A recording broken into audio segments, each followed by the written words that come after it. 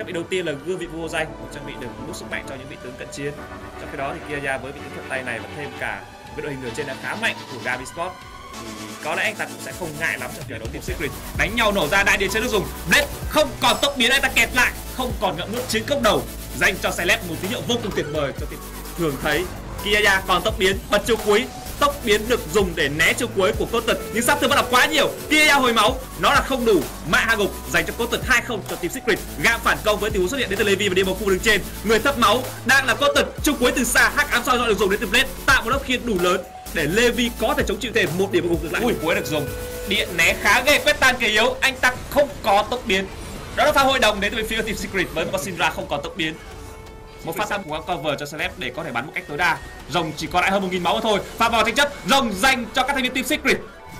Và sau đó thì họ quay ngược trở lại bên phía bên kia vì Cô Tịch đang bị gây sức ép. Cô Tịch phải tốc biến đi với những nhát chém của Kia chính là đội hình của team Secret. Và bây giờ họ đang muốn rình rập để bắt. Họ nhìn thấy Kia ở đây, anh ta di chuyển một mình tốc biến lên và cố gắng hất tung điện cây đến từ điện cây. Rồi sau đó Levi bị giữ lại trong đại địa chấn, anh ta chưa mất tốc biến, anh ta vẫn đang cố gắng chạy đi qua ánh trăng dẫn lối. Có thêm một thiên mệnh khả biến giữ chân được Levi. Các thành viên team Secret đang tiến lên, Levi phải mất tốc biến, Artifact trói chân để anh ta. Có thêm cả nở hoa, Ballet lao ra sử dụng cái mồm của mình để cứu Levi. Hướng ngược trở lại thì Celeb vẫn đang được bắn ở đây. Cô Tịch lao vào hơi sâu, anh ta hạ gục được Levi và tìm đường rút lui nhưng không kịp. Cô Tịch chuyển đến từ các thành viên team Secret.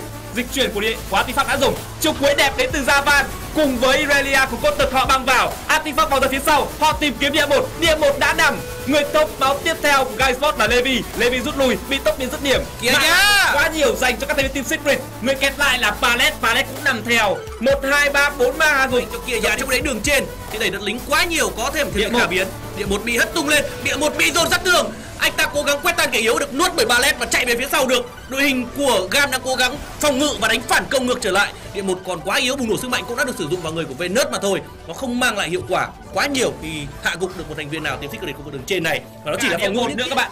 Đó là hai dịch chuyển đến từ GAM Esports. Kia combo, anh ta mất tương đối nhiều máu, nổ hoa được dùng, trúng một mình Kia thôi. Kia được ngậm nuốt khá hay. Đó là một tiếng cover tốt đến từ vị trí của Ballet được nhả ra. Đó là tiếng phản công ngược lại tương lớn đến từ Celebrity. Anh ta vẫn được bắn, anh ta bị quét tan kéo nhưng không có bùng nổ sức mạnh. Celeb vẫn đang free stop và anh ta hạ gục thành công xạ thủ đối phương. Tung chiêu cuối thiếu tầm, Kia gỡ lại được một hạ gục khi anh ta đã hạ gục thành công Artifact sai rồi kia, nhưng Kia lướt qua. Địa một đang có cover, người bị làm choáng là Celebrity, nhưng anh ta vẫn còn giáp tinh thần, anh ta vẫn còn đồng hồ. Lính đường trên, đường giữa đều là lính siêu cấp cả.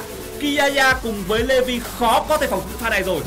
Muốn end đến được team Secret, Celeb đã mất đi cái giáp thiên thần của mình nhưng anh ta vẫn còn đợt lính cùng với 3 người đồng đội ở xung quanh. Cô Tịch lao vào chém thẳng mặt Kia, Levi bị hất tung ngược trở lại. Trong đấy Celeb đứng phía sau bắn, người ra là Blade đang trả ngược sát thương. Cô Tịch nằm xuống rồi, anh ta kéo thêm được Kia nhưng Celeb bỏ qua tất cả. Nhiệm vụ của anh ta là phá nhà, tốc lên, trói chân được và sau đó dồn sát thương. Điên cây dẫm đại địa chấn thoát ra ngoài và chiến thắng trong ván đấu đầu tiên dành cho team Secret.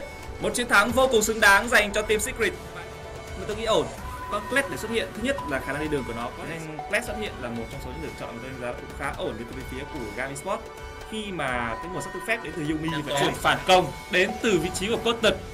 Blade còn tốc biến nhưng anh ta không dùng nó được trong pha này, anh ta đã dùng nó và vẫn bị dính làm choáng. Ballet là người quyết định rút lui để lại vị trí. Không hề có tầm nhìn ở đây, anh ta đang chờ đợi và xung phong được có chống chịu. Không hề có chống chịu đến từ team Secret ở đây. Venus ở quá xa, bây giờ anh ta mới đến. Olaf của DNK lại đang đi chuyển xuống cục bùa rồng lửa, trụ mất, người mất. Venus cố gắng rút lui, cố gắng cover, câu sấm chất lượng, double kill cho đường giữa của GAM Esports. Đang muốn rình rập đây, muốn bắt Kia nhưng tấn công bằng vị trí chống chịu. Còn trong cái này các thành viên của GAM dồn sát thủ phía ngoài cực kỳ dễ làm choáng được hai người, cố gắng chạy đi, tốc biến và sau đấy là kén nhìn vào mắt đến từ Levi. Chỉ mờ hơi nhiều rồi, Levi vẫn đang cố gắng gây sát thương ở đây. Cô Tịch bị trói chân bởi trường cuối của Ballet. Còn DNK thì cực kỳ cô độc. Đây sẽ là phần thưởng dành cho địa Kia đây. Vẫn đang đuổi theo và đó là phần thưởng cho địa. Đó là phần thưởng với lượng sức mạnh chênh lệch tới 13.500 tiền.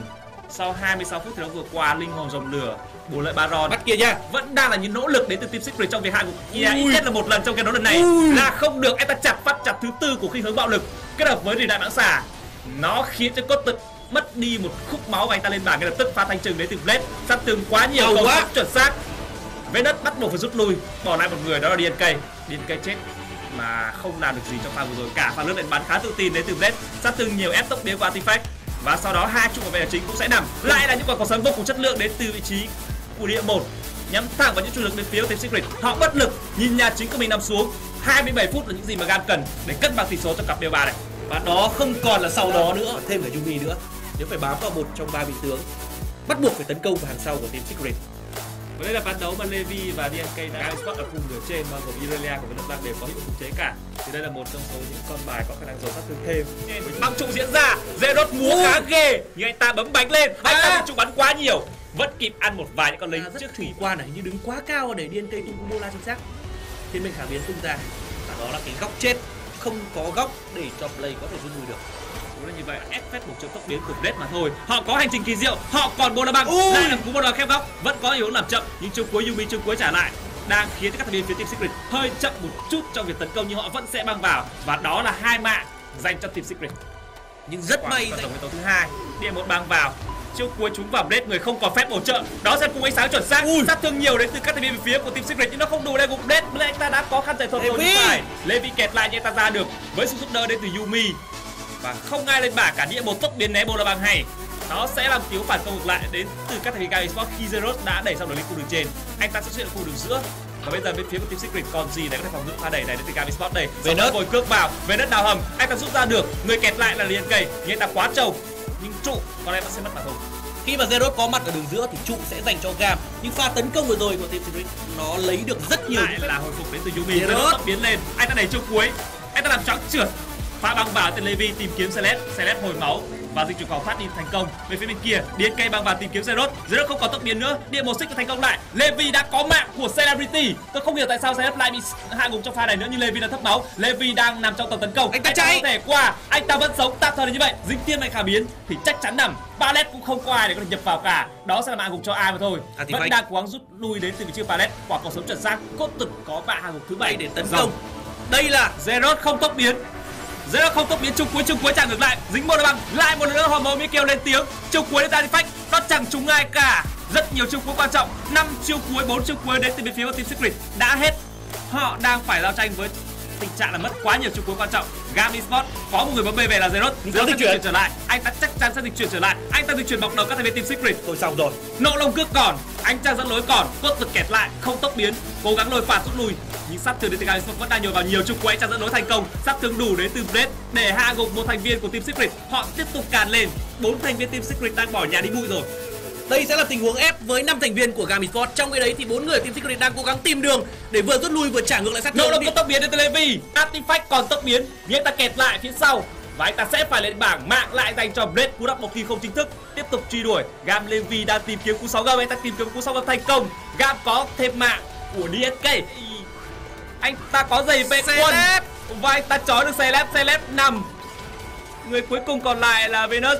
Anh ta lại bị dính sóng ngầm, có kiệt sức. Cốt tật đến băng lên, cốt tật hồi sinh trở lại. Anh ta tấn công và hạ gục thành công Levi, cú làm choáng tốt bằng mắt xích không gian. Bà đấy có đúp lại chưa? Câu trả lời là chưa. Và anh ta cũng nằm, đi hơi xa rồi. Ép đến từ cái trừng phạt của Levi. Blade đánh hạt thông nổ xuống hay không đây? Anh ta đã tìm góc tấn công vào vị trí của Celeste. Chiều cuối đẹp đến từ Venus. Đó sẽ là con Baron thuộc về các thành viên phía team Secret. Trước khi họ rút ra, cốt tật nằm xuống, sát thương cuối cùng thuộc về Blade. Levi vẫn đang hồi phục nhiều. Cùng ánh sáng, nó chỉ có được cái bóng của Lập Lang mà thôi. Họ mới bị kêu còn và băng lên với bola băng, tốc biến né khá hay đến từ Blade. Anh ta quay lại trả sát thương. Cái lượng sát thương của Avalanche ba đồ nó là quá nhiều. Triple kill cho Blade. Đó có thể là cú penta nếu anh ta có thể được nhiều mạng, nhưng địa một vẫn còn sống, đó là niềm hy vọng. Hơi le lói, đó là cú quad kill. Artifact đang là người duy nhất sống sót. Địa một nói không có penta nào ở đây cả. Anh ta bị đó một lần, đó là Kiyaya. Sức ép đến từ cái bola băng hàn là vẫn còn. Bola băng ép góc, đó là rồng lửa dành cho GAM Esports. Pha xử lý quá tệ đến từ vị trí của DNK. Sóng ngầm vội cước, Levi bị lôi phạt ra. Anh ta có đủ khả năng chống chịu đến từ chiều cuối đến từ vị trí của Zerot trúng 4 thành viên. Venus đào hầm bỏ chạy.